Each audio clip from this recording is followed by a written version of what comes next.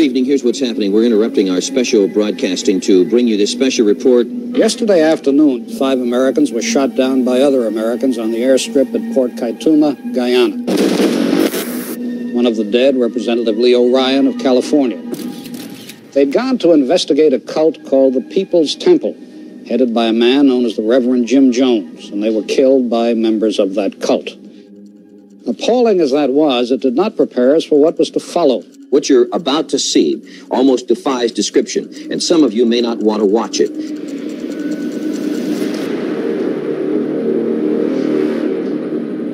"910 died in the poison ritual of the People's Temple." The word on everybody's lips was shades of Auschwitz. They found tremendous quantities of potassium cyanide poison mixed with Kool-Aid.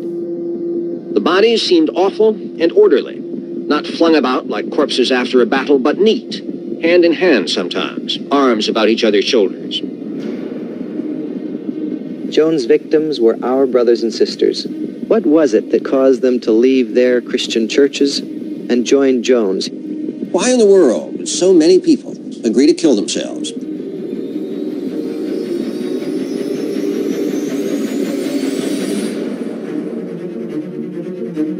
You have never met a man like Jim Jones before. I am here, the Spirit of Christ, to set you free, to deliver you from your captivity. Jim was really captivating. He had this way of really reaching into your emotions. The community that he had developed in People's Temple was what I had been looking for all along. It was full of life. There was a message of equality for all people. You're going all over the country, taking the message of God and carrying it out to the masses. I am creator of the People's Temple mission, and I will have my way, or I will tear hell out of everything you've built. The more power he got, the darker the story got. What my father was doing was building a little kingdom for himself. Your whole life, it was all based around the church. There was a consequence to any infraction. You punk, you damn gangland punk! We were going to be hunted down and killed if we ever left. There is something seriously wrong here. You cannot stamp me out. I'm here to stay. The leader has lost his mind. People are being held here against their will. You bring those kids back here! This dark side. Let's just be done with it. Let's be done with the agony of it. Will expand and expand. Hurry, my children, hurry. Until finally it explodes in the Guyanese jungle. If we can't live in peace, then let's die in peace.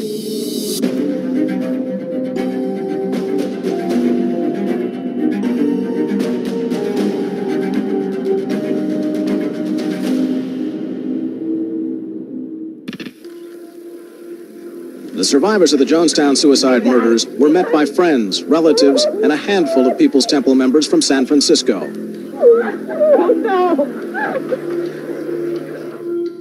One of the biggest mysteries in the Jonestown story is what kind of a leader could order mass suicide and be obeyed? Who was Jim Jones that grown-ups would kill themselves and their children for him? I think there's an opinion that these people that went down there were off. They were a little crazy. They weren't like us. When all they were people who wanted a better life and thought that they were going to get it and worked damn hard to get it.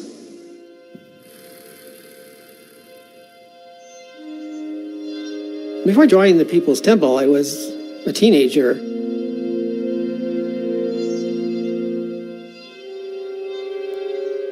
Just kind of a little lost soul floating around. I was in an interracial relationship. My first wife was African American. Our relationship was not embraced by family, either hers or mine. Cheryl and I were kind of in the world by ourselves. We had no support system whatsoever and felt very isolated in the world. And when we walked into that temple, it was full of life.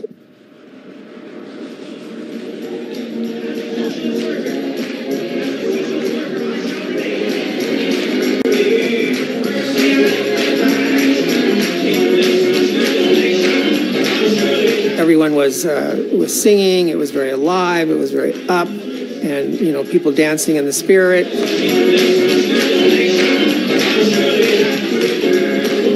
We were embraced as an interracial couple, and there was a message of inclusivity. There was a message of equality for all people. People were passionate. People were engaged. They were talking about that there was this injustice in the world and, discrimination. And so that moved me. I ended up in People's Temple because my sister got involved in heavy drugs and my mother just not knowing where to turn. So a friend of hers told her there's this church that has a drug rehab program for youth. I felt like I was a part of this incredible community that put self aside because there was a greater good. And the greater good was to ensure that babies didn't go to bed hungry, that there was equality for everyone. I liked that. I liked the thought that I could actually make a difference. The first time I went to a People's Temple meeting, as soon as I walked in the door, I felt like I was home. In the summer of '66, I volunteered to go to Vietnam. I was 19 years old, and it really messed with my head. When I was discharged from the Marine Corps, I didn't really know what to do with myself. I was searching spiritually.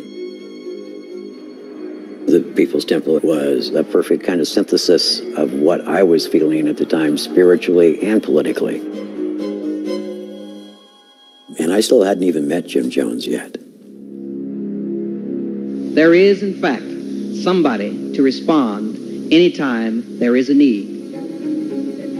The man who is, in fact, People's Temple. Let me present to you Reverend Jim Jones.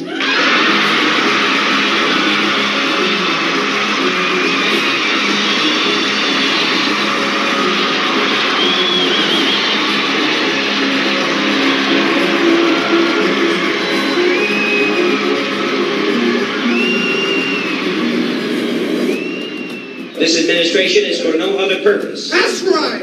Than to show mankind the road to freedom. Amen. But I'm here as a sample and example to show you that you can bring yourself up with your own bootstraps. Amen. And you can become your God. Amen. We shall have our freedom here and now. Jim was really captivating. As a child, I just thought, wow, here's a man who has this speaking ability that is dynamic. Think of Martin Luther King at his best in terms of oratory now, and that's who Jones was. From the lowest of economic positions, from the misery of poverty near the railroad tracks, I came to show you that the only God you need is within you. He had this way of really reaching your emotions. He would address each kind of grouping within People's Temple to get us engaged. If you wanted him to be a minister, he would talk about the Bible. If you wanted him to be political, he was absolutely going to include that. Edie? Are your fingers numb? Your right hand. Having enormous headaches in your head. Yes. Reach your hands out. Reach your hand out to me. And then there was this other aspect that we had never seen, and that was the healings. Reach the fingers out that are bothering you.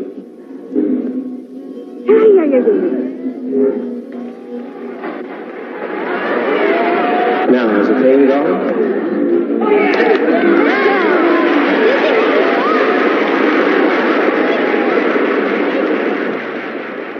The idea that someone could call someone out of the audience, know about them, and then heal them of some ailment, that was amazing. I've never seen anything like that.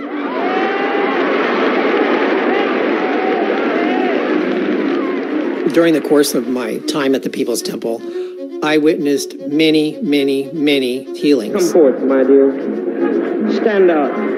Take that step. Take that step. Move forward. Move forward. Walk briskly. Walk. Even though I'm a skeptic, I had to be convinced because what's real is real. What I could see, I could see. He said, in the name of Christ, you're healed. And my pain was gone. And now, a year and a half later, it's still gone. I praise God for that. I've been waiting all this time since Vietnam to contribute my energies to something that I felt was actually doing good. I jumped in with both feet. The one thing that I never thought, never even dreamed of, is that our biggest enemy was the leader.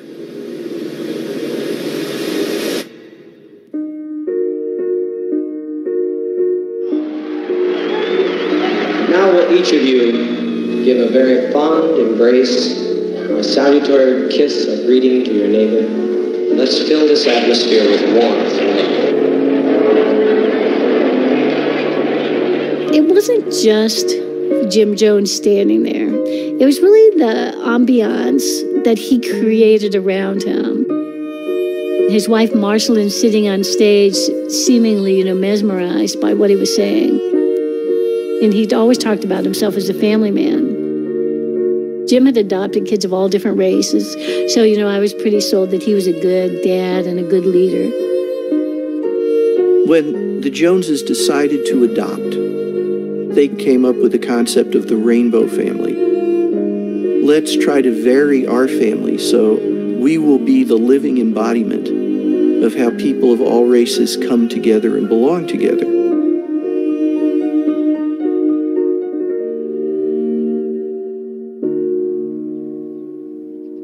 As the story goes, my family went in to adopt a baby girl. And I guess from what my mother used to tell me, I started crying. My mother went over to pick me up. My father came over and saw this black baby in his wife's arms. They looked at the social worker at the orphanage and said, why can't we adopt this child instead? And they kind of went, no. That's an African-American child. And my father took this political stance. No, I will adopt any child that we want.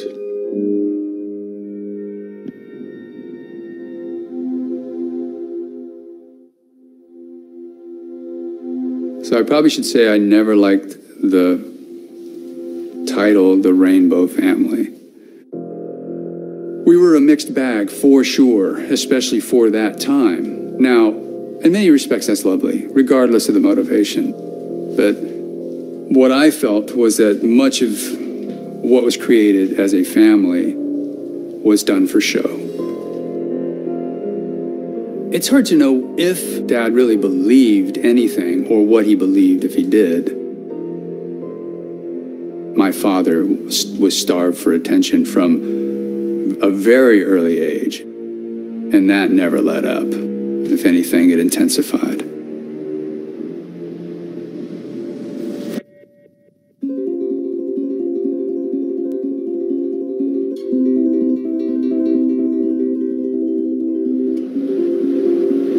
Town in Indiana. The moment I think of it, a great deal of pain comes. Jim Jones is born and he's raised in rural Indiana, where back then, one of the main purposes in life is to fit in, to be like everybody else. And from the time Jim Jones is born, that doesn't happen. Part of the problem are his parents. His father was destroyed by World War I. My Grandma Jones, she wasn't around a lot. So my father wasn't being nurtured in a way that I feel a child is best nurtured. And I think he compensated for that. And so he sought the approval of others in a variety of ways.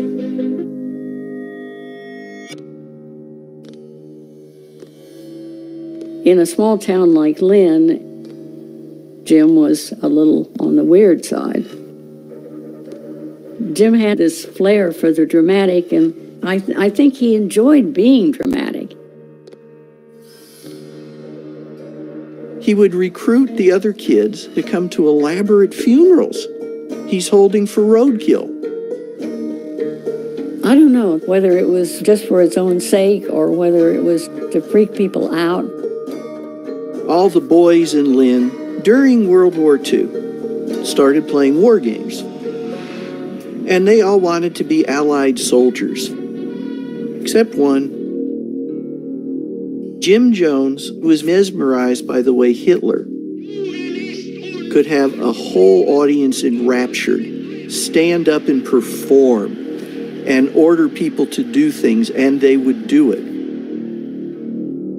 He was eccentric, and that could be off-putting to some children. He was very controlling in his nature. He did spend a fair amount of time on his own.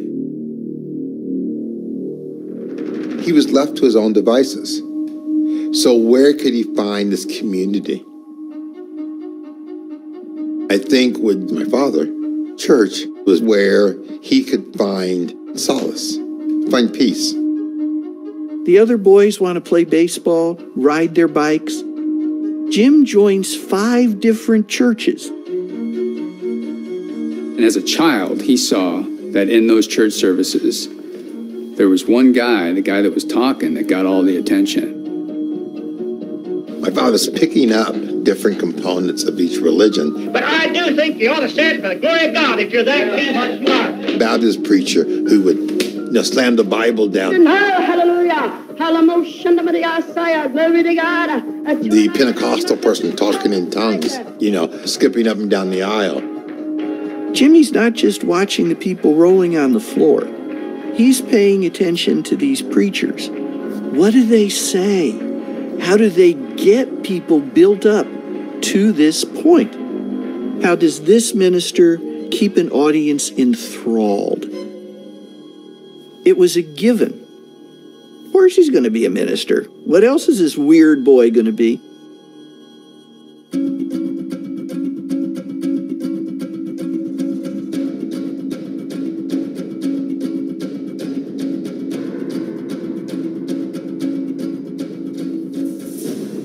His mother instilled in him this concern for the downtrodden, the have-nots. And I think that he genuinely felt it was wrong that people be judged by the color of their skin or their background or what they come from. His message resonated more with African Americans. They were so tired of the Jim Crow laws. I'm going to tell you one thing, darling. You and me are the same. To the white man, we're the same. They don't think any more of us. They don't want any more to do with us. Jones in the black community in Indianapolis becomes a hero. But you can only go so far in Indianapolis. He was not going to be just a small town guy. He wanted to be more universally known. He was not somebody committed to the Word of God or the Bible. He wanted notoriety. He wanted power. Where is the power? That's where I want to go. California. That's the place. That's where you can make things happen. But he had to bring as many of his followers as he could. What's he going to tell them the reason they have to go?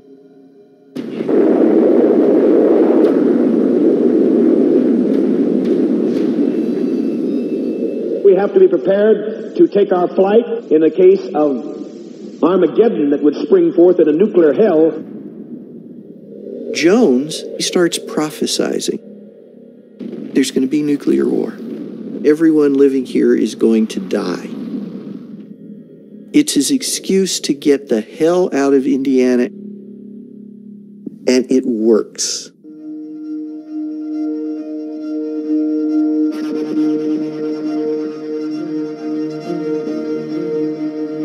In terms of a darker side that would ultimately end up being the tragedy at Jonestown, I think that started actually in California.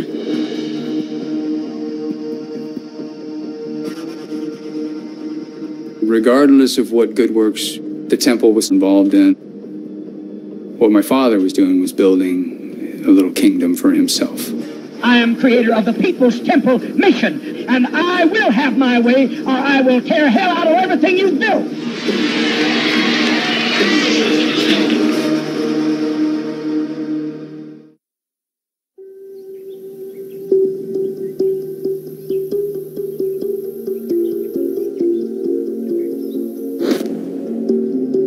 We got to River Valley, we had some resources and people moved into different homes.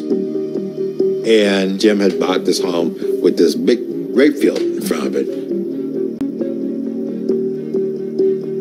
And shortly after, Jim had the resources to build a church.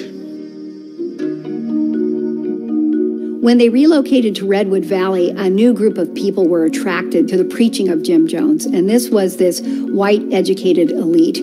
The membership of People's Temple at that point tripled. My life changed when I moved up to Redwood Valley. It was really kind of nice, having been raised in the city. We were very busy with church activities and duties, and when you went to sleep, you kind of felt like you helped people and accomplished something. But there was something that wasn't right. I shall do all the miracles that you said your God would do and never did. Yeah. I shall come and heal you all the diseases that you prayed for that never happened. I think Jim was a power addict early on. He was always watchful, trying to think how he could control People's Temple members. When People's Temple has grown big enough, Jones can start teaching the real purpose of People's Temple. The only thing that brings perfect justice, freedom, and equality, perfect love in all of its beauty and holiness is socialism. So socialism. And socialism is wrong. We were being introduced to socialism. Socialism meant that everybody would have the same. There would be no starvation. There would be no one going without any clothes. All the basic needs that a human being is supposed to have, they would have under socialism. He starts encouraging communal living. And let's say in a house that might have been designed for 6 people to live, he'll put 12, 15, or even 20. And they'll sleep on mattresses on the floor. That was so strange to me, but it felt good to sacrifice because the sacrifice was for the greater good. No one realized that Jim was using socialism to bring people in and control people. This is a church that you're either all the way in or all the way out. There's no in between. And this church expected you to give up everything. He didn't want people having sex, because you were supposed to use your sexual energy for the cause. We were always asked to further our commitment. Are you willing to get up your little petty desires and preach your comforts, or are you just full of hot air? I don't own a car. I don't own any new furniture. I never buy any new clothes. I have never bought a new pair of shoes in my life, and that's why I am free. You're not free. You're a slave. You're doing just exactly what the man wants you to do. Everything went to People's Temple. All the things that my mother had, antiques, china, and his beautiful home in Ukiah. My mother gave her house up for Jim Jones. The whole idea of going communal is that you start to cut down on the outside influence. Everybody is working as much as possible. Jones said to one of his followers, the key is keep them poor, keep them tired, and they'll never leave. Jones' spiel was that family relationships are the sickest relationships of all. So the families were separated. I cared for 4 children myself that were not mine. They were someone else's children. Now Jones wants his followers to refer to him and Marceline as father and mother. Marceline loved the idea they were a team. They were working together. He pretended he was a family man, but, really that was all a facade. That was all the public persona. Nothing is as it appears. Most people had no idea Jim was not being faithful. He found another long-term companion. Her name was Carolyn Layton. And Carolyn was absolutely enraptured of Jim Jones. The things he was saying and doing mirrored her beliefs. As a young child, I think I first started noticing that when Jim would leave at night and come home in the morning, his not being faithful. It was just wrong. I was mortified, horrified by it. That's where my esteem for him gradually fell apart. Eventually, I remember my mother wanting a divorce. She wanted the kids. And Jim said, "You will die before you take my kids away from me." This dark side that appears really for the first time in Ukiah will expand and expand until finally it explodes in the Guyanese jungle.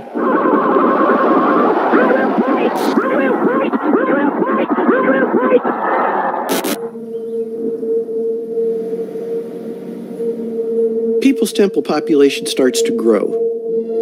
And as it grows, so does Jones's need for money. Jim was looking for more membership. So in about 1972, we started bus trips around the country.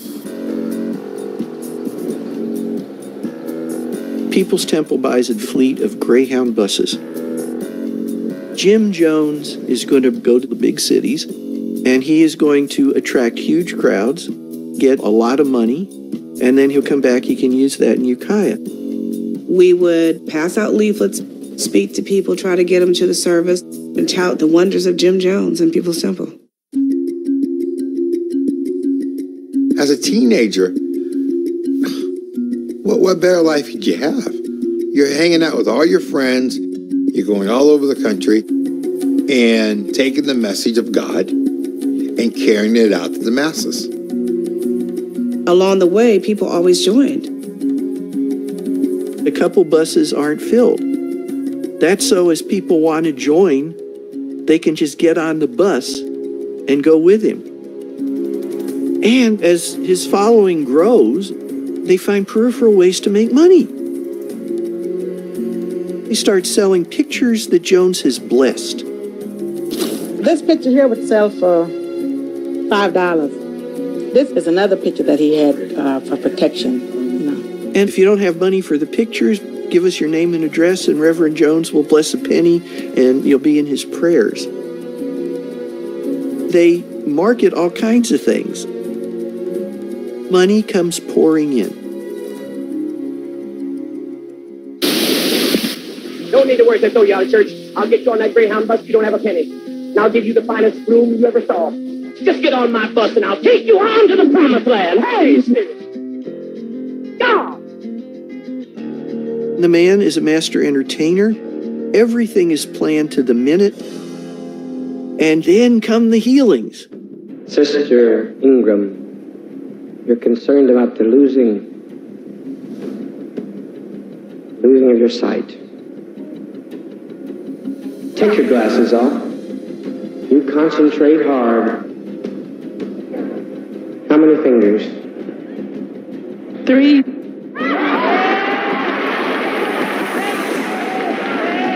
You've been feeling pain here in the chest? Yeah.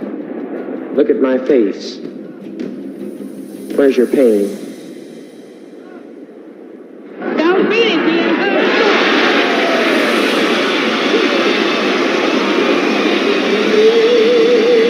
Everybody is out of their minds with excitement. And Jones has never been more dramatic. One time, a person broke their leg. So they were taken to the hospital and put a cast on. The next service, the name was called and asked if they wanted to walk again. You'll see him walk on this leg like nothing's ever wrong. The cast was cut off right in front of everybody. The leg was broken yesterday. Now run.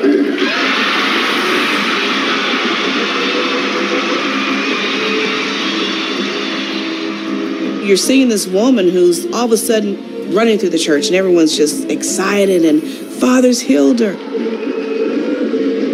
And then a big thing at the time was removal of cancers. You have a cancer. I can tell. Come forward. I'm going to heal you. This sister, when she was in the Church of God in Christ, no one could heal her. 5 times operated for cancer. The doctor sewed her up to die. But I said one day, a year ago, your time has come, and she spit up the cancer. You're healed. People were jumping and happy, and I thought, oh my gosh, she's healed of cancer. I'm excited. The whole church is just in a frenzy. As time wore on, I started questioning the healings. I should have known that it was a lie. And people died because of that.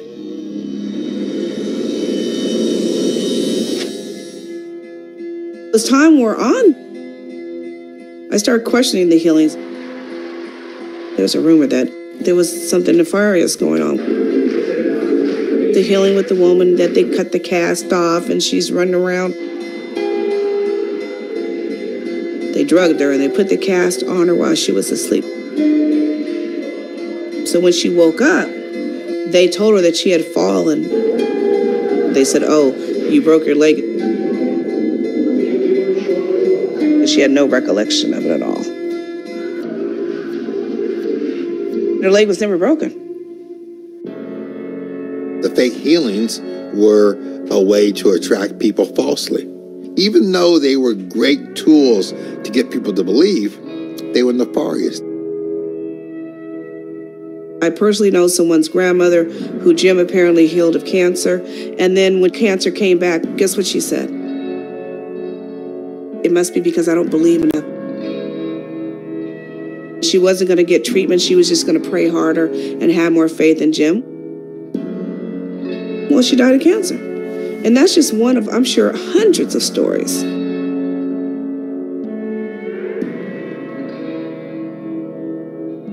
This is one of those areas where that should have been a red flag that I just ignored. I'm not saying it's right, but I believe the temple was an opportunity to create something that was truly great. And that's why I stayed as long as I did. The temple was set up so no one could join the church without first being checked out thoroughly by Jones. Everything required him to be involved. And the pressure got to him. And Jones became an abuser of drugs. Jim Jones shared with the congregation that he had to take something to keep him up because he worked 24/7, 24 hours a day for the cause of socialism. He needed amphetamines to get up and keep going. His schedule would last from early in the morning until 2 or 3 a.m. So he was sleeping maybe 3 or 4 hours a night. And then when he could rest, he had to take tranquilizers to come down. And I must say it is a great effort to be God. I wish it upon another, but no one else has the faculty that I do. In the meantime, I shall be God, and beside me there shall be no other. I had no idea that Jim was on drugs. No idea at all. Later, I would discover the sunglasses was because he was hiding the way his eyes looked. Everybody remembers that Jim Jones always wore dark glasses. It was one of his signature appearance things. And he told everyone it was because the Spirit of the Lord was so powerful in him. If you looked directly in his eyes, you might be burned on the spot. But the real reason he did was his eyes were so red and watery and swollen from the drug use. As he was taking more and more drugs, his personality changed. Behind the scenes, Jim's narcissism was just uncontained. And he was surrounded by mistresses. The women that Jones was having sex with almost all considered it an honor to do this for Father. He portrayed himself as a martyr, that he would have to have sex with these different members to solidify their alliance, to solidify their loyalty. He made a lot of really crude remarks. If I need to get you to socialism on the tip of my dick, I'll do it. Each time he had sex with somebody, he did it as one more notch in his belt of how to become yet more powerful. Jones always said, the ends justifies the means, which means you can do anything you need to do to get to where you want to go, because the goal is for the greater good. So no matter how you get there, which excuses anything, any behaviors at all.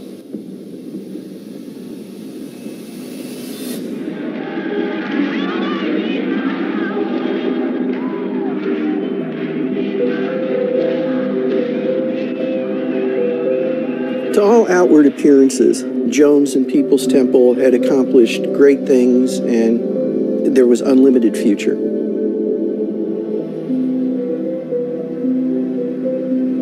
But the lust for power continues to grow. He would create enemies to bind his followers closer. The government was out to get us, and it was a conspiracy.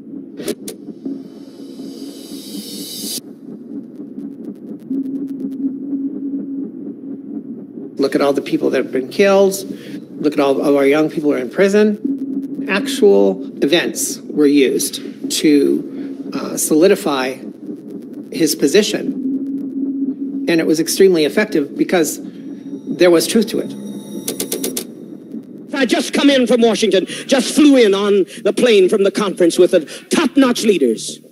I listened to them talk about planned takeovers. I listened to them to talk about it like it was just an ordinary Sunday school picnic.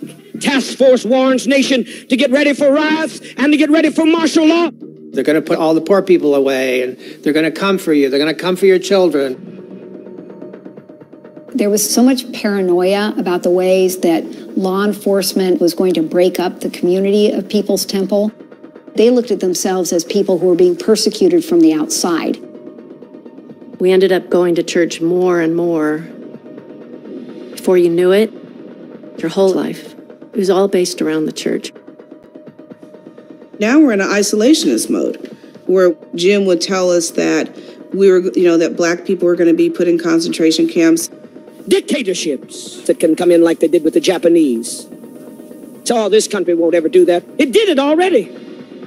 He's tapping into people's fears. He's tapping into people's insecurities. The paranoia was real in People's Temple.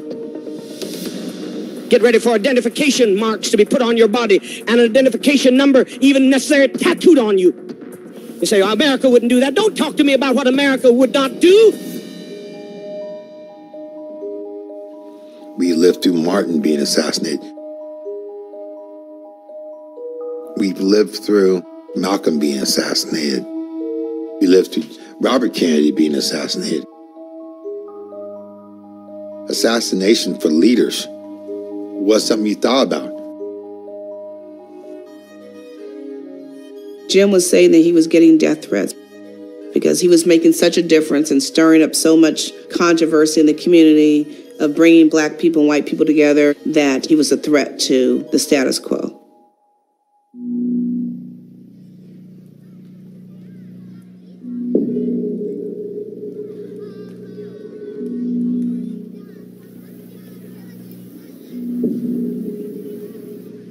One Sunday service, I was out in the parking lot talking to someone. We're all out after church and we're having festivities. The kids are playing the basketball court. We got tables out for the meal in between church. Bright, sunny, beautiful day. We were enjoying ourselves.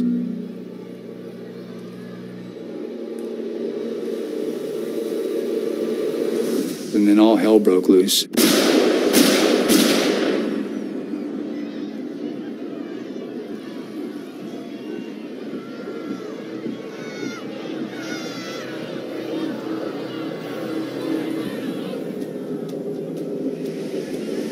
People were screaming, "Father shot."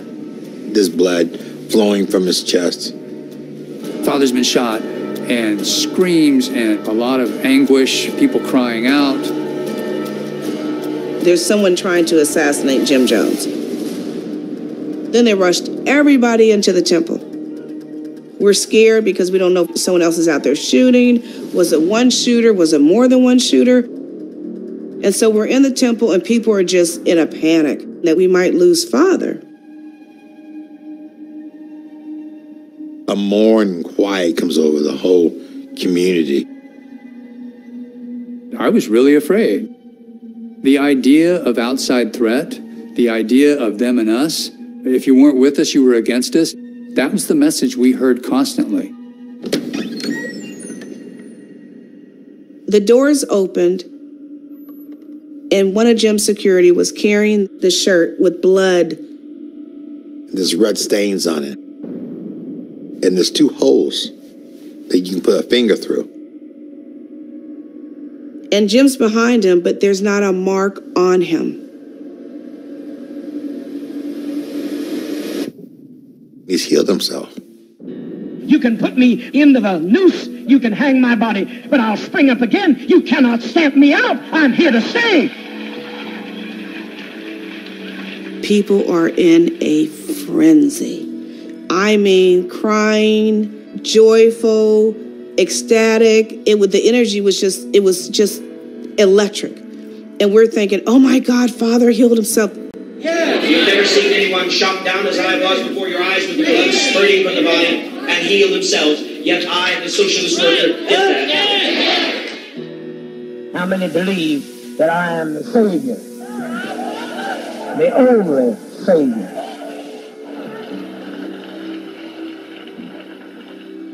They were convinced that this man is God. It brought people together. He was going to be the force, the person who was going to lead us to the promised land.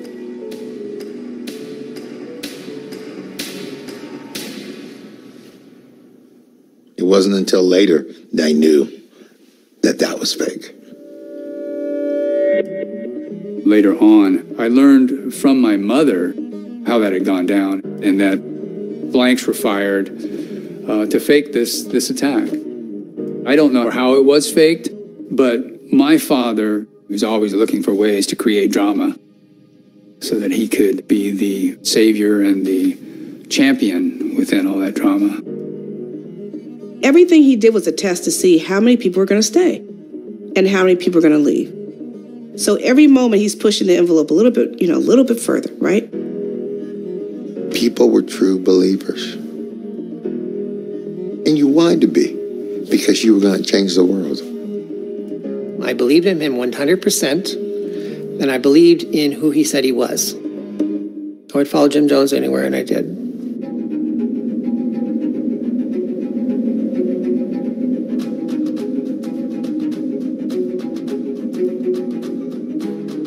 When we moved to San Francisco, things went to the next level. People's Temple is getting more people, they're getting more money, the fame is spreading. But you can only go so far in Redwood Valley. In San Francisco, we have more political strength, and that's important. You got the backing of some people. We build outside of the city, we don't have that backing. In San Francisco, he is going to gradually insinuate himself until he becomes a power broker.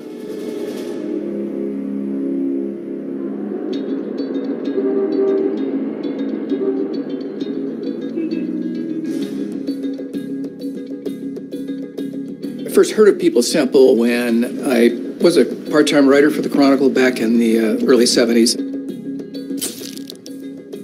They would turn out big crowds at rallies. The city was full of groups that had shown they weren't happy with conventional life.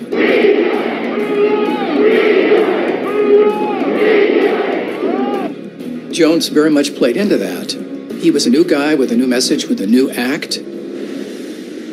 This country will not be safe until we do something to share the wealth and share it completely and fairly and democratically and peacefully. He donated money. He participated in causes. He cultivated friends in a very clever way. He rose fast as a political power. Jim Jones was known as a person, if you had a political activism going on, call Jim Jones, get him involved. And Jim Jones had to see how he could manipulate it for himself. Reverend Jones, how do you account for such an avid following as you seem to have? I'm principled and dedicated to my people. He loved the attention. You know, he loved to be mingling with the creme de la creme, the politicians in San Francisco. He was thriving in that. Let me say first of all that I'm very grateful for this tremendous crowd. Rosalind Carter was in the city to campaign for her husband. And where she was at, there weren't that many people that showed up. And so somebody called up Jones and said, can you get some people here?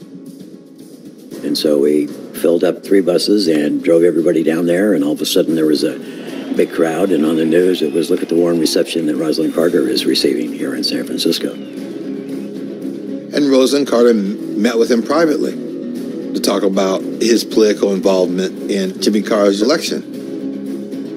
So much to where he got invited to the inauguration.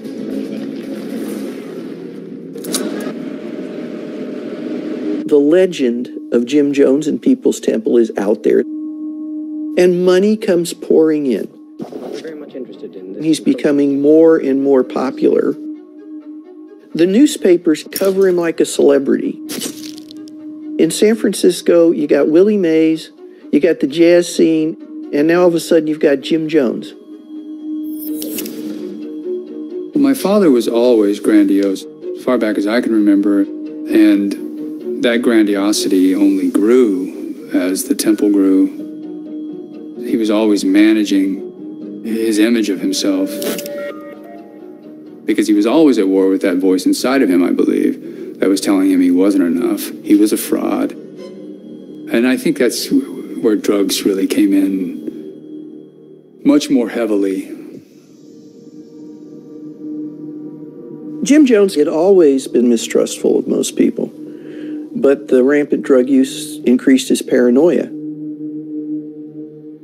As the temple grew, Jones felt like he's losing touch with rank-and-file members. He feels as though some of his people may betray him. So he creates the Planning Commission.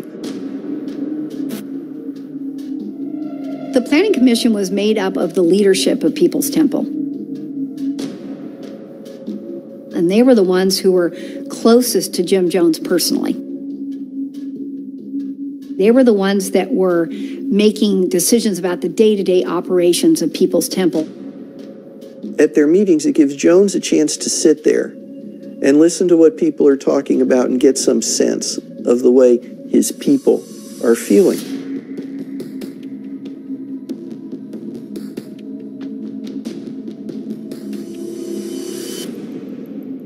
I was on the Planning Commission for 5 years. During a Planning Commission meeting, I'd pass around a paper, and people who had information about how somebody was doing would write down notes. I'd type it up and then give it to Jim and the secretaries. It became more of a spying on you thing. The Planning Commission at the People's Temple, as far as I was concerned, was an enforcement agency. If you got called to the Planning Commission, you were in some serious, serious trouble. There was a consequence to any infraction, whether it be you fell asleep during a meeting, someone reported that you were having an affair with someone else. I was called to the Planning Commission. I had just gotten my ears pierced. Jim Jones said, well, what did you do that for? Well, bourgeois is that. And I made some remark, and they all just jumped me. All these people had started pounding me and stuff. And I think they ripped the earrings out. I was not considered by Jim Jones as one of the faithful. I got in trouble a lot.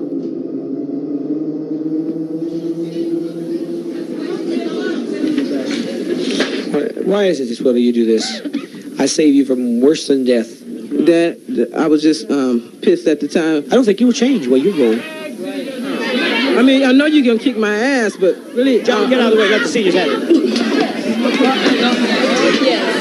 You punk, you goddamn gangland punk! You've caused us trouble week after week, month after month. Got my blood pressure boiling, punk motherfucker! It's so sickening I can't hardly talk about it.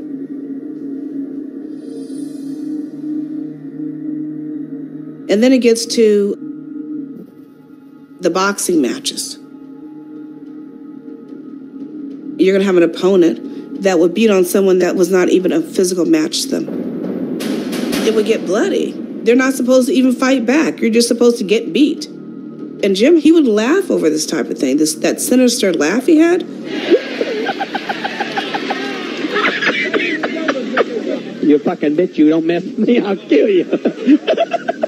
Jim Jones had a sadistic quality. He absolutely did. He enjoyed that type of thing. It was like a gladiator sport to him, I think. They set up the counseling department, and eventually I got made head counselor. And I'll never forget one night in a meeting, I saw somebody very severely beaten, and I saw them the next day professing their love for Jim Jones as they were walking in the church. And I looked at them and I said to myself, I don't ever want to be broken and in this situation as a broken person. I'd rather be dead than to live the rest of my life in this situation. I knew I had to leave.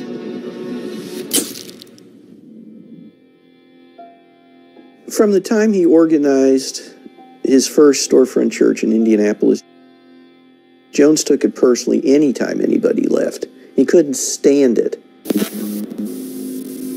Because loyalty was the greatest value within People's Temple, defection was the greatest sin. There was always the fear that anybody that left would be utilized by the enemies to help tear down People's Temple. Some people wanted to desert our ship. They thought we were going to sink. You that stayed with us, you were repaid. You were repaid for your loyalty. You that stood with your father, you have been the good children. He preaches that once you're in with us, you're part of us forever.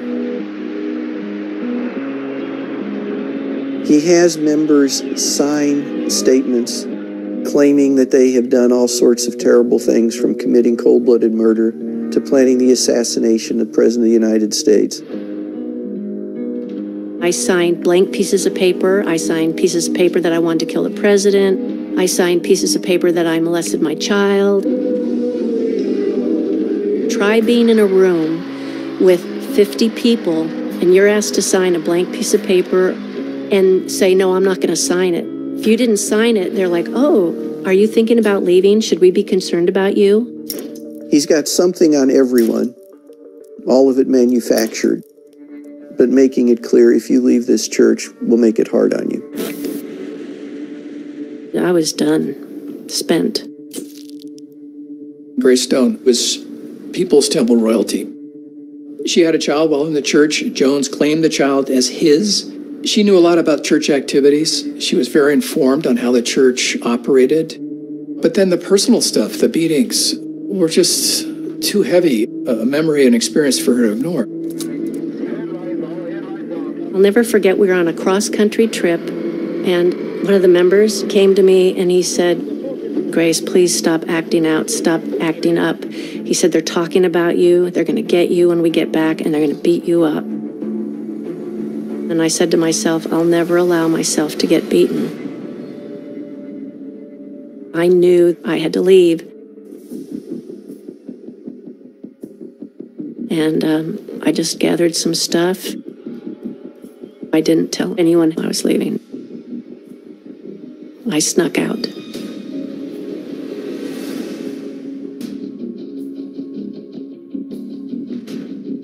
And I ended up escaping with one of the bus drivers. We were told to leave the state because we were going to be hunted down and killed if we ever left. She left the temple, but leaving her son behind. She knew that she couldn't probably pry him loose and get away like that.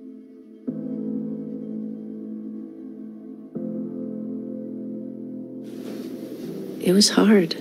It was very hard, very devastating for me. And we left on July 3rd. And I'll never forget, we woke up to what we thought were gunshots. We sat up and we went, oh my God, they've already found us. Only to realize it was firecrackers. It was 4th of July.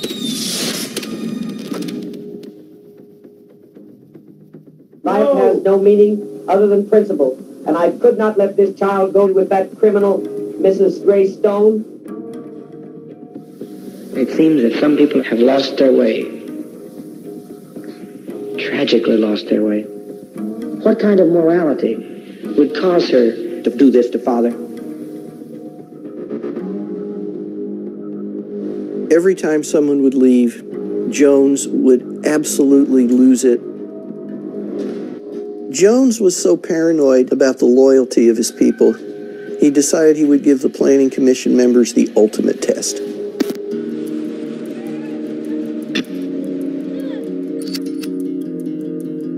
We're having a Planning Commission meeting in San Francisco. Meeting starts, and the ranch had a small vineyard that was part of the property that was there. So on this night, he said, we have some wine from the ranch. Everybody's invited to have some.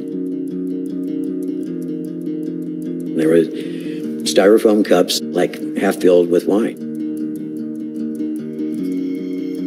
Drank the wine. And like 5 minutes later, Jones says, you've all just been poisoned. So immediately inside, my adrenaline starts running. People were yelling and screaming. Jones says, you have an hour to live.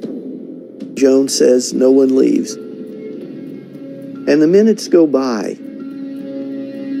People start saying, I can feel myself dying. I'm feeling faint.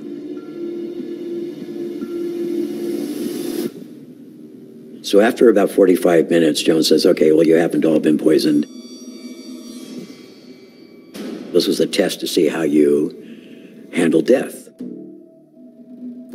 So I thought, okay, he's teaching people what it's like to face your own mortality, your own death. That's how I rationalize that. I want to make it clear that was a rationalization on my part. Not one of them grabbed Jones by the throat, you son of a bitch. There was none of that reaction. He had people that much cowed, that much under his control. He really enjoyed seeing what people did, and it was a test of loyalty, right? Are these people really willing to just lay down now that I told them I've killed them? He was very sadistic at that point. Looking back on it, I think the appropriate response would have been, this is a crazy MF, and it's time for me to get out of Dodge. It's clear that as early as 1974 that Jim Jones realizes that some of the practices of People's Temple cannot be sustained. The punitive practices with people, Goddamn gangland punk! the paranoid practices, all these things eventually mean that law enforcement is going to come in and break up People's Temple. He needed a place that they could escape to in case criticism became too great and in case Jim Jones himself was in danger of being arrested.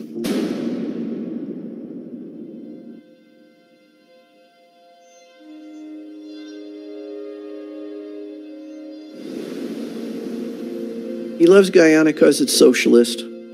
It's mostly minority. Because it's the only country in South America where the national language is English. He ultimately works out a deal with the Guyanese government and sends a crew out to start building Jonestown. So it started in 74. I think there were like 7 guys that went down there. All of them had some heavy equipment experience. We cleared a lot of land and we built a lot of structures in a very short time. It was hard work. The clump of trees in the center of the clearing is a 5-acre pig pasture. They are trying to build a village that would be able to hold about 500 people, to live there, to work there, to feed them from the crops and so forth. I would like to say at this time that all of this was made possible by our leader, Father Jones. This is the hottest part of the entire year, and they're doing real well. When I first heard about Jonestown was 1974. Jim Jones had just come back from Guyana and was giving a talk about Jonestown, and it's going to be an agricultural community.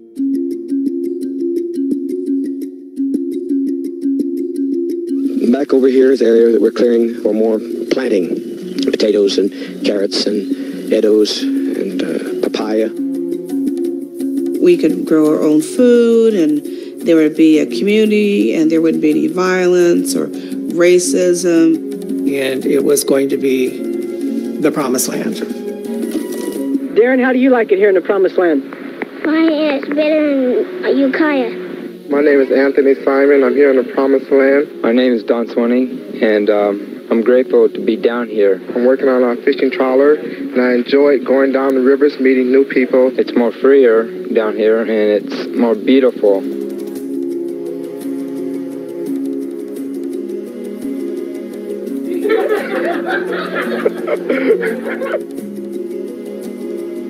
This is a walking stick, friends.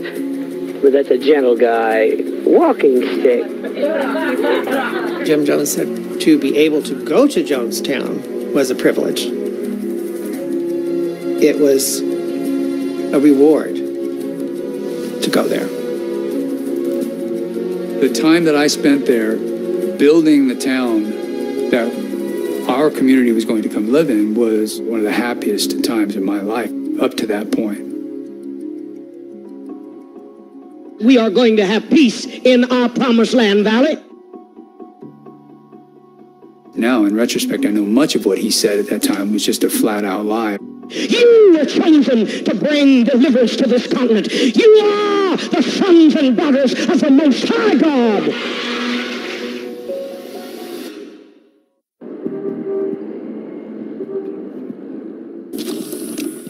I was a City Hall reporter here in San Francisco. I noticed Jones at a lot of events where he would bring in huge numbers of people for inconsequential meetings. So that piqued my curiosity. Why does he behave this way? Isn't it unusual for a religious figure to travel in this kind of exalted way? I thought there was more to Jim Jones. So I went to a local California magazine at the time called New West, and they said, okay, let's see what you got. I had heard Marshall Kilduff had been looking for me, and Jeannie and Al Mills, who had defected before I did, called me one night and they said, oh, we're going to do an article. And I said that I would too, that I wasn't going to let him do it alone, that I would speak as well. The ex-members, the folks who had fled the church, said, here's what you don't know. And I think we were there till like 3 o'clock in the morning. I told him everything. The more power that he got, the sicker he got. The whippings got worse and worse. Our daughter was beaten 75 times with a board. I ran with my child out, got into my car, and he was yelling my name as I left. He told me that there would be an accident in which all three of us would be killed. Once you enter People's Temple, you don't leave, or you don't leave very easily. There were death threats. There was a lot of pressure from the congregation. We talked it over with our children, explained to them that we were going to be quitting the church, and they said, well, Mom and Dad, we love you very much, and we just hope that when you do decide to quit the church, you move far away so we aren't the ones assigned to kill you.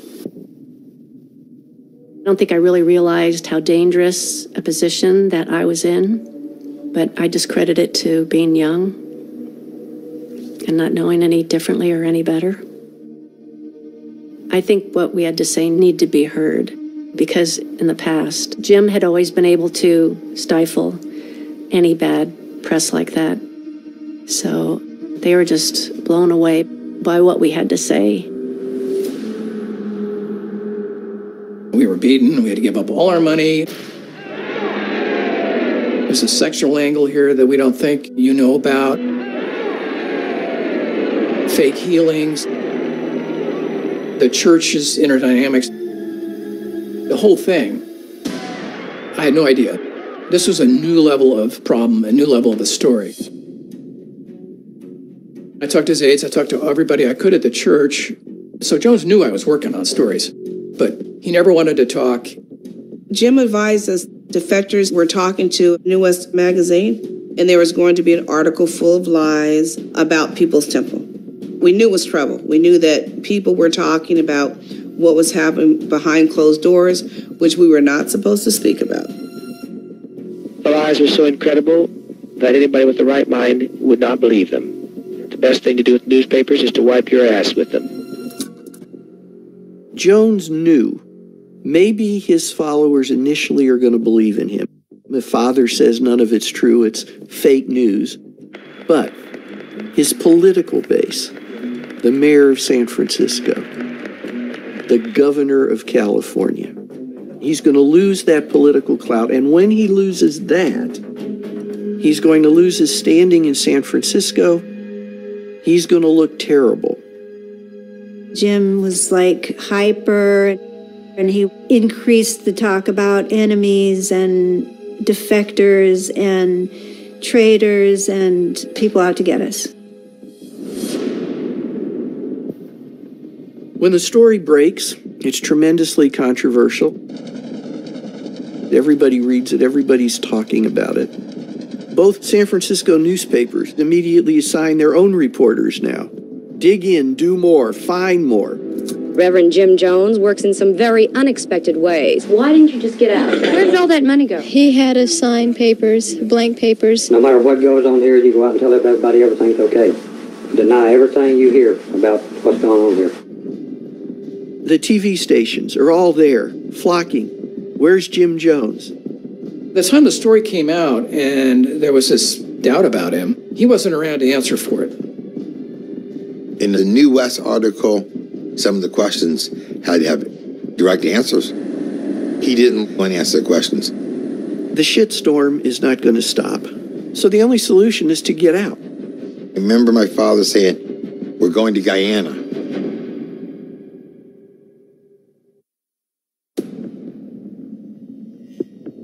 I think that Jim Jones was afraid to face the publicity and answer the questions here in this country. After the New West article backlash had happened, groundswell started. What's the story behind Jim Jones? Was all the magic that People's Temple put out, was it true? And if you scratch the surface a little bit, you saw maybe it wasn't. In Guyana, Jim Jones was outraged by the New West article, and he was also very frightened. He was afraid that this would give the detractors of People's Temple the ability to break up the church. The original plan was that as soon as all this died down, he'd be back, but it's not dying down. What he's got to do is he's now got to make Jonestown the focal point of People's Temple. And now suddenly Jim Jones wants virtually everybody in People's Temple to get over there. I wasn't given a reason why I was going to Jonestown. Things were in such a frenzy, it was just, let's get people down there now.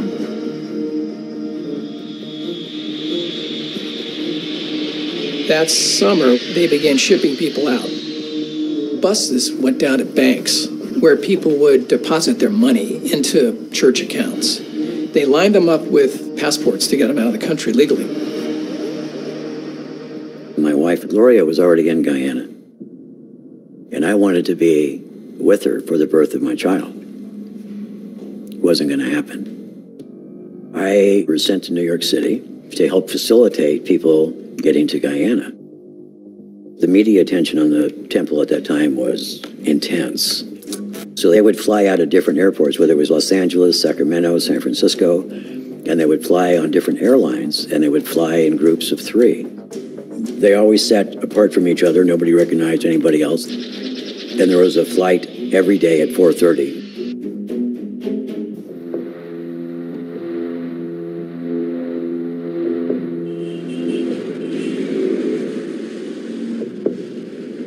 It's important to understand how isolated Jonestown was from Georgetown. the capital of Guyana.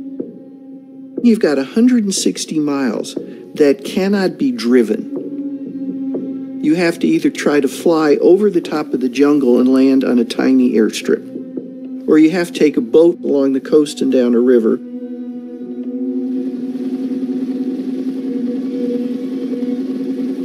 It was a 19-hour boat trip from Georgetown up a river, way, way, way, way up the river. I was seasick. It was not a pleasant trip, but part of me was happy. It's like, don't complain because you're on the way to the promised land.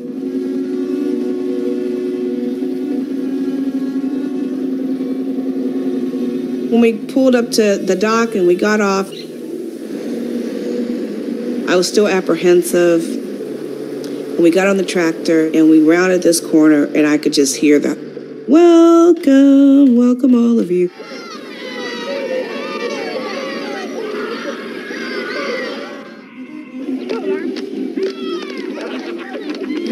What a swing. What liberation brings. Jonestown was a town. It was a community.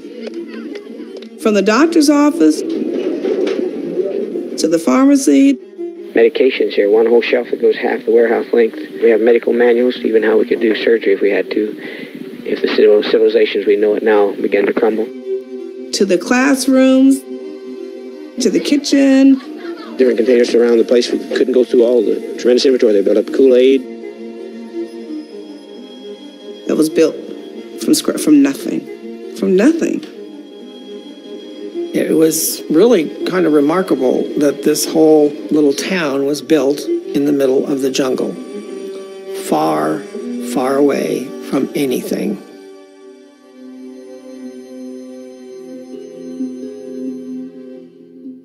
I wanted to get back to my husband. I was happy to see my baby, my son, and spend time with him. When I finally got into Jonestown, I got to see Gloria and my son, Malcolm. I could actually feel tension leaving my body. Really, it was a physical sensation because it is incredibly beautiful and peaceful. I thought it was exciting. We've been building this community. As I look out over it, is the most fantastic thing, and we have made this part of the country. We've enriched it by everything that's growing and all these beautiful buildings and our medical clinic and our lovely homes. A typical day in Jonestown was up at 5 o'clock. There would be someone on the side of the cabin with the stick. 5 o'clock, 5 o'clock. So 5 o'clock. We worked 6 days a week, and I was okay with that because I felt like I was building something. And now I was really a good socialist.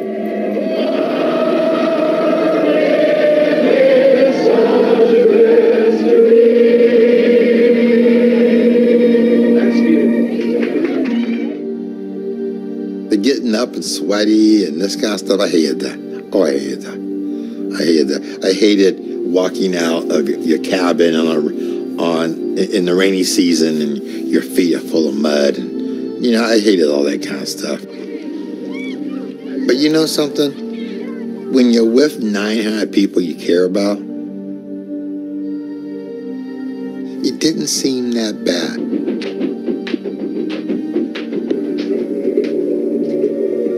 I remember the dances, the youth dances. I remember some of the meetings that my father did, and we talked about building a new world, you know. Those are powerful to me. I felt like we were Che Guevara building a new world. That's how I felt. The people united will never be defeated. The people united will never be defeated.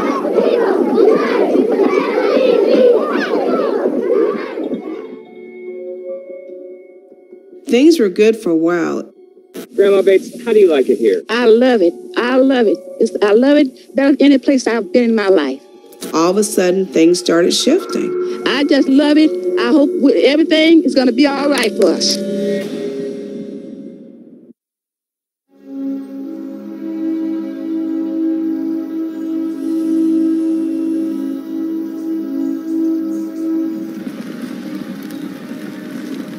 Jonestown was ill-equipped to provide a life for all the people that arrived. And Jim Jones is aware that what's happening in Jonestown is not sustainable either. Ultimately, Jones has about 1,000 people and a place built for half that. Almost instantly, there's not enough food. We're going to conserve on food, keep that up because we'll need every dollar, because this is the only kind of place to be. Freedom. As more people began coming, even the children weren't getting what they needed, and the senior citizens definitely were not getting the food that they needed. We even sell bananas now because we're trying to make money. We need money so badly to take care of all of our family, to save them. Jones knows he's got money that could take care of that for decades, but he's not revealing that. So instead, people are told we've got to do better or we're going to starve and be humiliated. I know it's not pleasant, children. My God, somebody's got to fight this revolution. You're physically adjusting to the work, but you get used to it. You get used to the work. What you don't get used to is the sirens in the middle of the night. Or Jim's drugged, sometimes incoherent voice over a loudspeaker in the middle of the night. Attention, attention.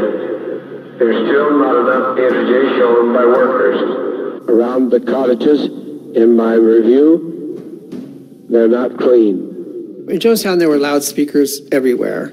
They went on 24/7. The voice of Jim Jones. This is essential, absolutely essential. Jim Jones did a terrible job of maintaining his leadership within the community of Jonestown. He would stumble, he would urinate off the side of the walkways. It was apparent that his drug use had increased. He was slurring his speech. We must stop the dilatory way in which some people regard their own property. Remember, his number one source of well-being, if you could even call that, was adulation, or feeling like he was adored by the people around him. And now his source was finite. It was the same people every day, same thing. So what he tried to do was just escalate things. You people all tighten me up. God damn you sons of bitches. God damn you. Because you sons of bitches, anything I do, you gotta do. God damn you. Why don't you work like I do then? Why don't you take the burdens I do then? So I'm looking at all this, I'm seeing this, and I'm starting to really acknowledge what I'm seeing as not my imagination or not my ability to be a good socialist, but the fact that there is something seriously wrong here. I think Dad was very much aware of the fact that our town could not last. What we were doing was not sustainable. As Jim Jones realized what was happening at Jonestown was a kind of failed experiment, he and his leadership began to ask themselves, how can we still succeed in terms of history? And so we're an egalitarian community that's going to show the world how we can live as a utopian gathering of people became instead, how do we show the world what a truly committed group of people would do if they are threatened with the disintegration of their community? The people that went to Jonestown wanted to believe in something. I'm no longer a man. I'm a revolution. I am the mighty wind of revolutionary change. And they wanted to make a better world. I never saw us dying from within. I never, ever saw it coming.